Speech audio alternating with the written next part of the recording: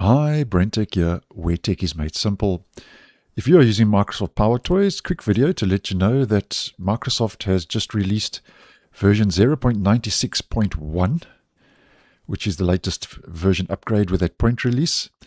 And it's quite a minor update, but it does bring back a feature that was removed from Windows 10, which I actually use every day, and it's the image resizer. Now, just to show you what I'm talking about, because I think that's the key focus for the purpose of this video and this update, is the image resizer lets you resize images by right-clicking. And this is something I actually use every day for the purpose of this channel.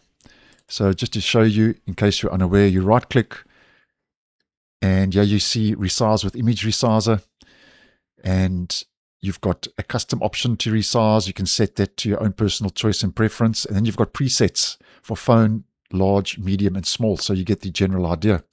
So that's what I'm referring to, that Microsoft now has brought back to Windows 10. And before I posted, I took two video clips quickly over on Windows 10 for the purpose of this video to show you the before and after. So this is the before. So as you can see, before I updated, if I right-clicked, clicked on Resize with Image Resizer, nothing would happen. Blank. No menu opens up. And now this is after updated to version 0.96.1. Right-click, select Image Resizer, and there we go. There's the menu and dialog. So all working A and OK after the update.